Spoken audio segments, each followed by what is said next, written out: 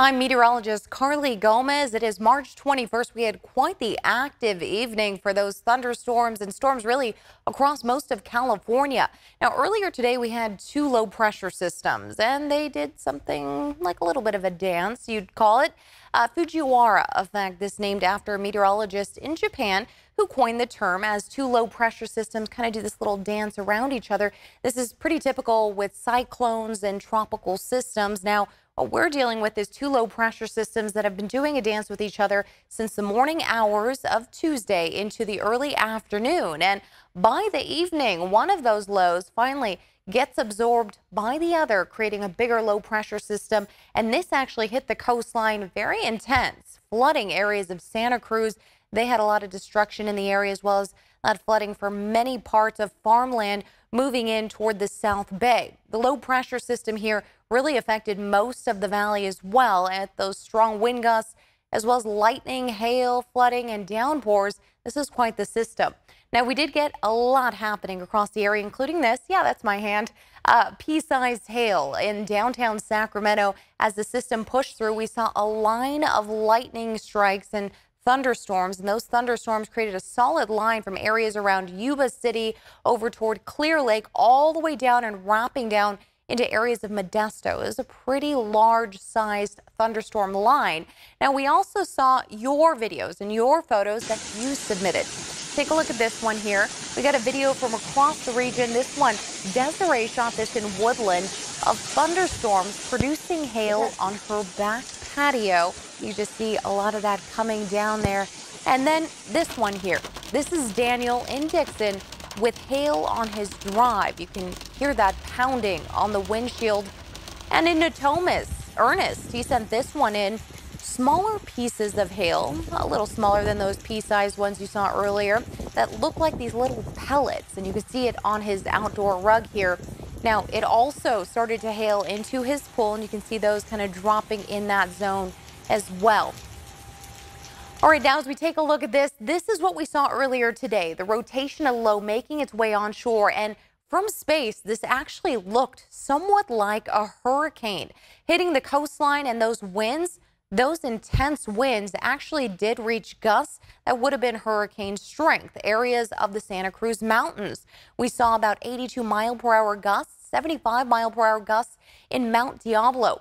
Now, as you take a look here at that rotation, kind of circular motion there, we created with that low a line of thunderstorms. You can see it right there that pushes all the way up and over, and those isolated thunderstorm lines there from Modesto all the way up past Sacramento, Citrus Heights, Roseville, into Yuba City, and then eventually making its way up toward Clear Lake and rounding itself out.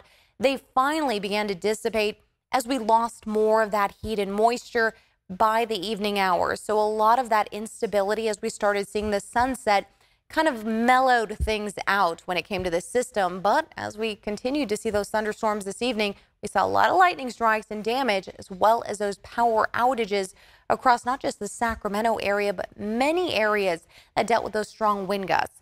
All right, let's take a look at what we also saw. At 4:30, we saw some early detection rotation passing areas of Woodland, and we do know that the Woodland area saw some down power lines, including a lot of those wind gusts affecting a gas station nearby. The roof of that gas station looked a little bit tattered, and we saw a lot of hail pushing from Davis to Woodland all the way up and over toward Williams, Clear Lake, and Yuba City.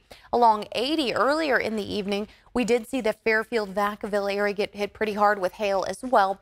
And then some small early detection rotations. That doesn't mean we necessarily saw a tornado, but what that could mean, though, is there was enough motion and enough wind movement in the sky that we could have seen, and we did get reports of potential for funnel clouds. And when we see some funnel clouds, even the rotation of them, we get these early detections. Now, they aren't a tornado until they officially hit the ground. We do not have any current reports of any tornadic activity as of the taping of this video for you. Let's take a look at the peak wind gusts today. And I want you to know that these peak wind gusts were just the major stations. That doesn't include some of the other outliers that reach 50 to 60-mile-per-hour wind gusts. 38 in Sacramento, almost 50 in Stockton, 39 Modesto, and as previously mentioned, We did see areas like Mount Diablo with 75-mile-per-hour wind gusts, the Santa Cruz Mountains at 82 miles per hour. And then even some of the inland areas here, I know China Gulch, they saw some of those wind gusts over 50 miles per hour, reaching 60 for some places in between. So a lot of that purple zone there that doesn't come up with a number, we did often see those numbers anywhere from 50 to 60 miles per hour.